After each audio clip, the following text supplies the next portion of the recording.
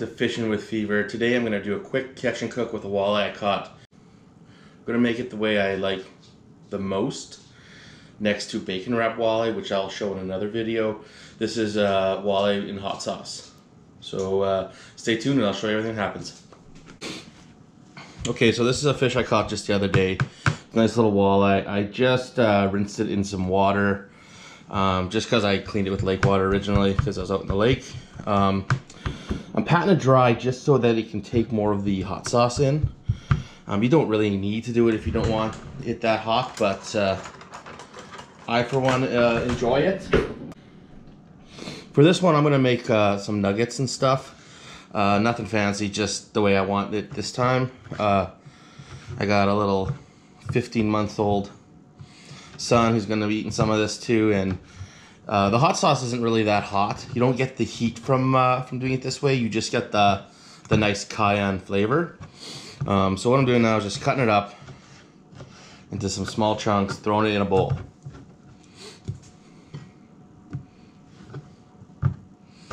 Same with this guy. You don't have to, as I said.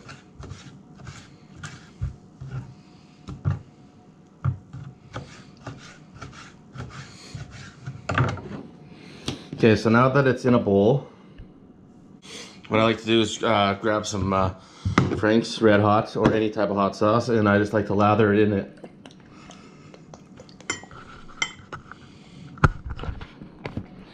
As you can see, I'm, not being shy. And then you'll want to mix it around a bit. As I said, by patting it dry, the fish is just going to absorb more of the hot sauce. So I like to let it sit for at least like 10 minutes, and then I'll start making it up.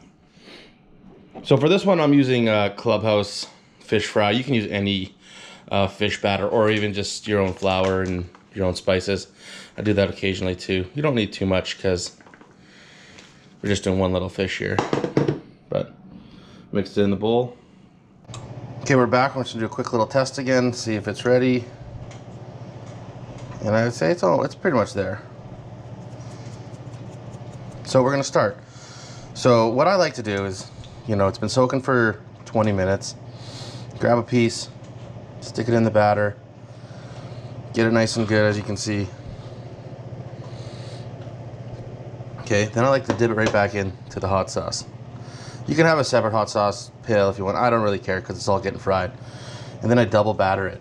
And what this does, I find, is it keeps a little bit of the heat, and you get just this nice golden red fish. So, real simple. Dip it in. You can stick it in a bag if you like. I just doing this quick. It's just one little fish. Don't feel like wasting too much. And again, I stick it right back in the hot sauce. And then back in.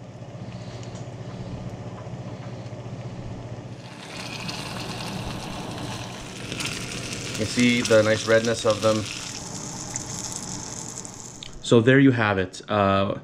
One fish fried up. I'm not sure you can see that, but that nice, beautiful redness from the hot sauces in there. Yeah, as you can see,